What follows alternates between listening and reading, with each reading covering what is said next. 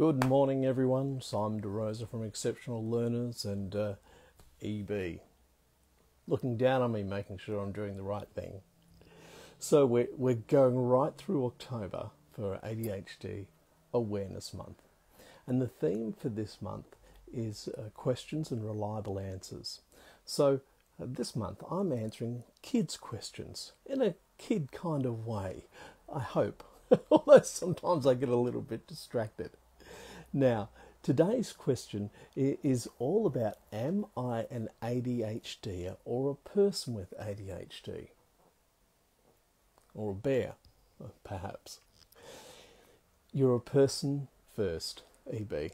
First and foremost. In any disability classification that people might use or doctors might use or society might use to try and put a label on you, so for their systemic reasons, their organisational reasons, you are a person first.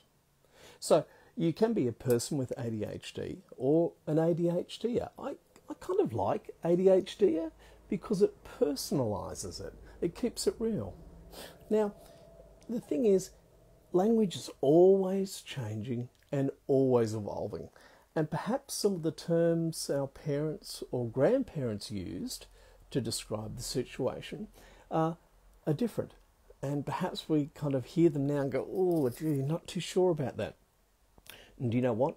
The terms that we're using today,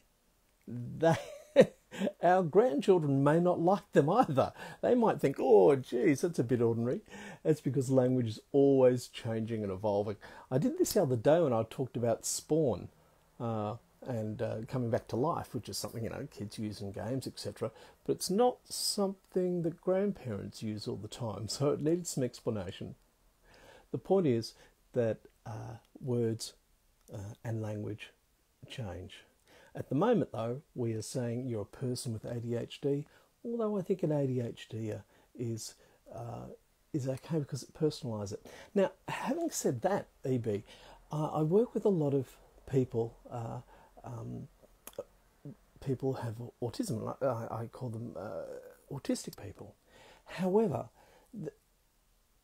there was a group of people we used to call Aspies, and now it's that whole language around that is changing. So it's really important to speak to that person and ask them how they like to be referred to, and use their terms.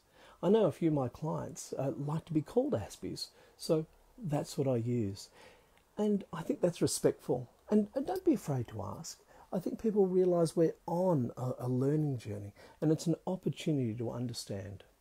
So ask and be respectful. There are terms that what used to be used once. We don't need to go into those now. Just know that we put the person first.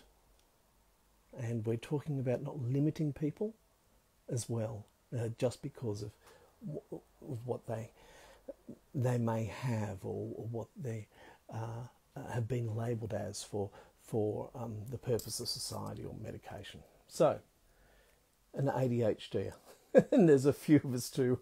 I hope that's cleared things up and not made it more confusing. Anyway, keep on sending in your questions. I love the opportunity to answer them.